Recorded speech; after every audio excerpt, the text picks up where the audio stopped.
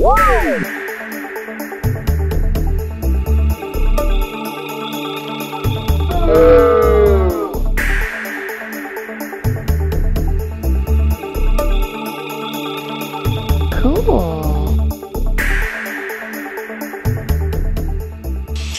I've been refurbishing this Pegasus Quantum because the way that Pegasus uses carb heat with the cone plus the long air cleaner, there seems to be a problem with the oscillations here. And Rotax fix was a very small little stainless steel spring from here to here.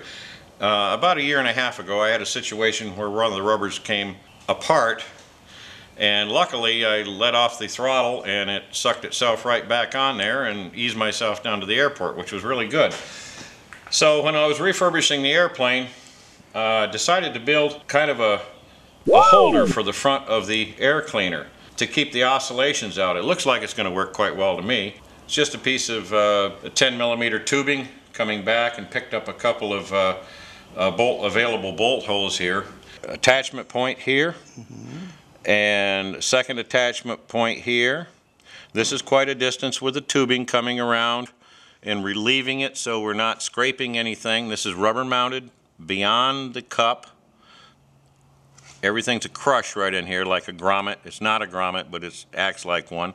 And then because this is such a long distance right here, just a little support from the underside to come out here to stop some kind of tuning fork action so it doesn't amplify itself.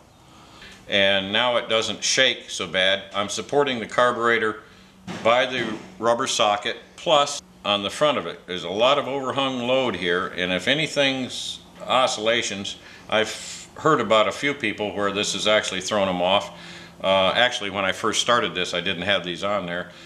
Planned on building them, and sure enough, well, she hit pretty hard the first time I fired this up. So I decided to try this. Looks like it's going to be a success story.